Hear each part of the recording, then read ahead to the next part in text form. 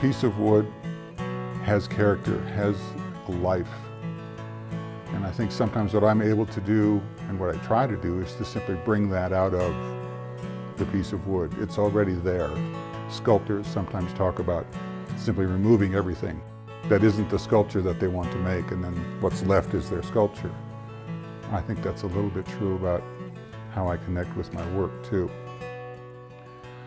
I'm Daryl Nickel. I'm a woodworker and furniture maker in Golden, Colorado. This is my workshop space, and it's a historic old building. That's a great place to work. So that's where we are. The chair that was chosen for the show at Foothills Arts Center is a Windsor chair. It's made out of walnut.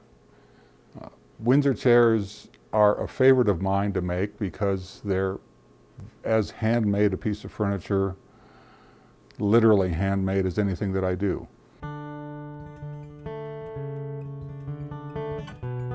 When the shavings are coming off the wood, it's like I'm stepping back in history. And I'm 200 years ago, or whatever, 100 years ago.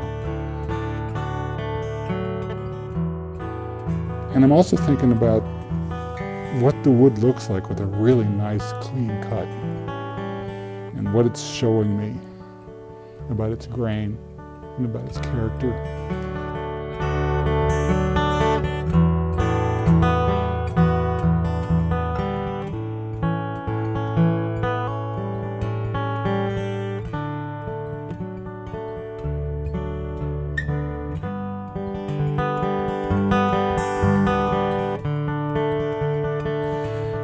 Creativity is sort of in the background most of the time, and then I'll crank up the music.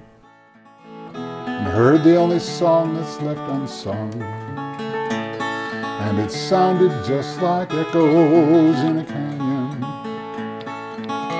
voices from a distant hideaway, silent sounds of paths gone down old trailheads, curves gone round, slow to fade, but never really gone.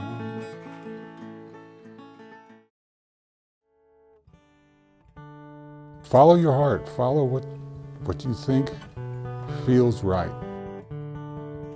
It's difficult to make that also fit with making a living and doing what society says is the appropriate thing to do.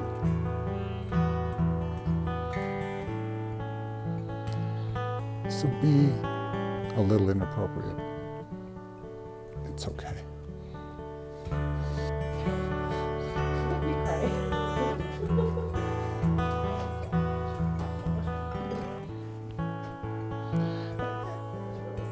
And then have fun, you know, just enjoy.